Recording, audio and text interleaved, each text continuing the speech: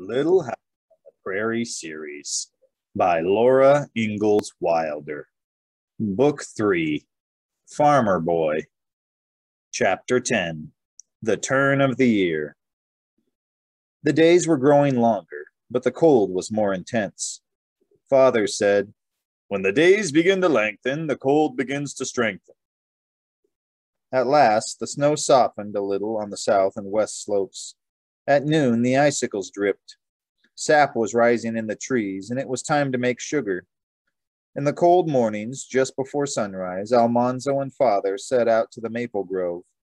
Father had a big wooden yoke on his shoulders, and Almanzo had a little yoke. From the ends of the yokes hung strips of moosewood bark with long iron hooks on them, and a big wooden bucket swung from each hook. In every maple tree, Father had bored a small hole and fitted a little wooden spout into it.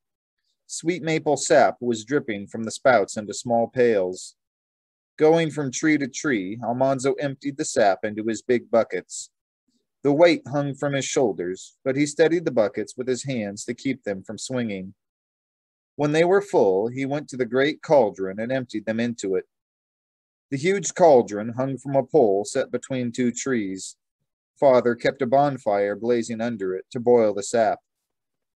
Almanzo loved trudging through the frozen wild woods. He walked on snow that had never been walked on before, and only his own tracks followed behind him.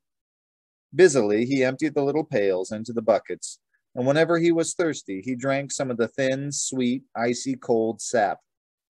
He liked to go back to the roaring fire. He poked it and saw the sparks fly. He warmed his face and hands in the scorching heat and smelled the sap boiling. Then he went into the woods again. At noon, all the sap was boiling in the cauldron. Father opened the lunch pail, and Almanzo sat on the log beside him. They ate and talked. Their feet were stretched out to the fire, and a pile of logs was at their backs. All around them were snow and ice and wild woods, but they were snug and cozy. After they had eaten, Father stayed by the fire to watch the sap, but Almanzo hunted wintergreen berries. Under the snow on the south slopes, the bright red berries were ripe among their thick green leaves. Almanzo took off his mittens and pawed away the snow with his bare hands. He found the red clusters and filled his mouth full. The cold berries crunched between his teeth, gushing out their aromatic juice. Nothing else was ever so good as wintergreen berries dug out of the snow.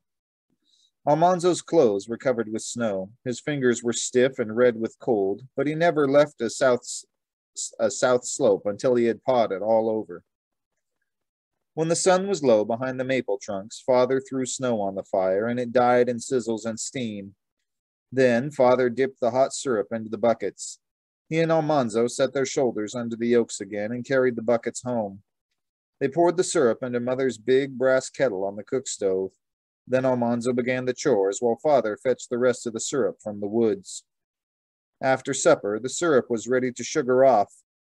Mother ladled it into 6-quart milk pans and left it to cool. In the morning, every pan held a big cake of solid maple sugar. Mother dumped out the round, golden brown cakes and stored them on the top pantry shelves. Day after day, the sap was running, and every morning Almanzo went with Father to gather and boil it. Every night, Mother sugared it off. They made all the sugar they could use next year. Then the last boiling of syrup was not sugared off. It was stored in jugs down cellar, and that was the year's syrup. When Alice came home from school, she smelled Almanzo, and she cried out, "Oh, you've been eating wintergreen berries!" She thought it wasn't fair that she had to go to school while Almanzo gathered sap and ate wintergreen berries. She said, "Boys have all the fun." She made Almanzo promise that he wouldn't touch the south slopes along Trout River beyond the sheep pasture. So on Saturdays, they went together to paw over those slopes. When Almanzo found a red cluster, he yelled, and when Alice found one, she squealed, and sometimes they divided, and sometimes they didn't. But they went on their hands and knees all over those south slopes, and they ate wintergreen berries all afternoon. Almanzo brought home a pailful of the thick green leaves, and Alice crammed them into a big bottle. Mother filled the bottle with whiskey and set it away. That was her wintergreen flavoring for cakes and cookies. Every day the snow was melting a little. The cedars and spruces shook it off, and it fell in blobs from the bare branches of oaks and maples and beeches.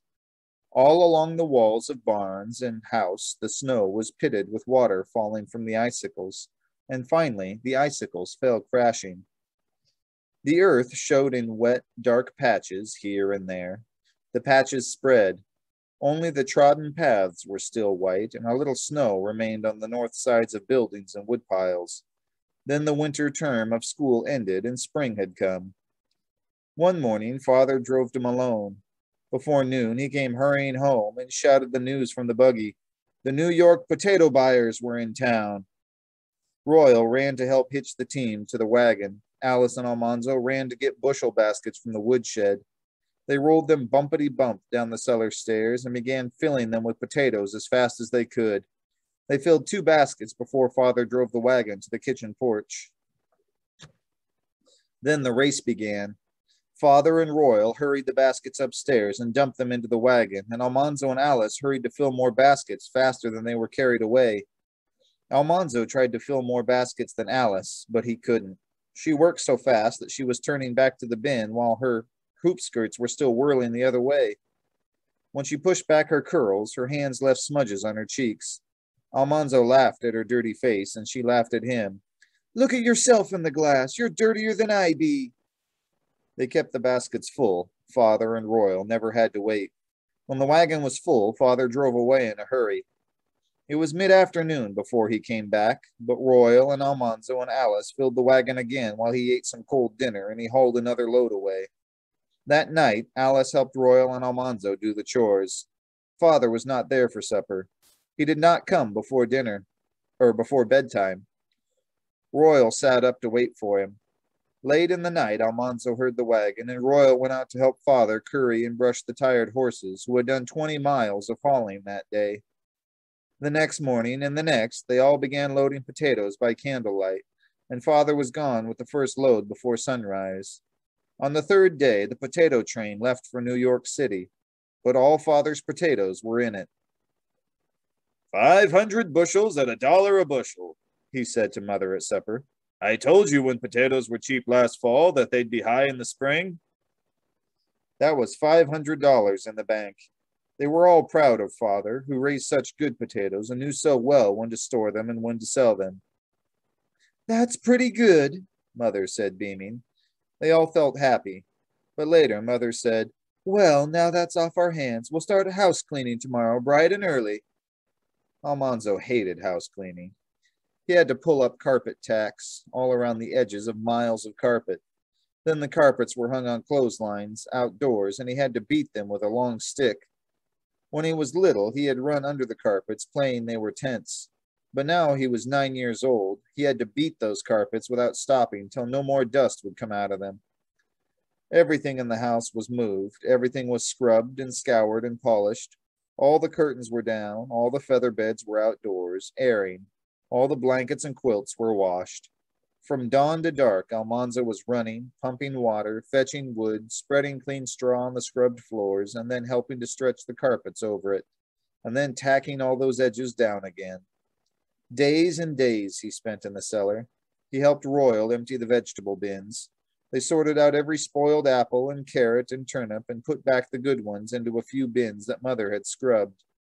They took down the other bins and stored them in the woodshed. They carried out crocks and jars and jugs till the cellar was almost empty. Then Mother scrubbed the walls and floor. Royal poured water into pails of lime, and Almanzo stirred the lime till it stopped boiling and was whitewashed. Then they whitewashed the whole cellar. That was fun. Mercy on us, Mother said when they came upstairs. Did you get as much whitewash on the cellar as you got on yourselves? The whole cellar was fresh and clean and snow white when it dried. Mother moved her milk pans down to the scrubbed shelves. The butter tubs were scoured white with sand and dried in the sun, and Almanzo set them in a row on the clean cellar floor to be filled with summer's butter. Outdoors, the lilacs and the snowball bushes were in bloom. Violets and buttercups were blossoming in the green pastures. Birds were building their nests, and it was time to work in the fields.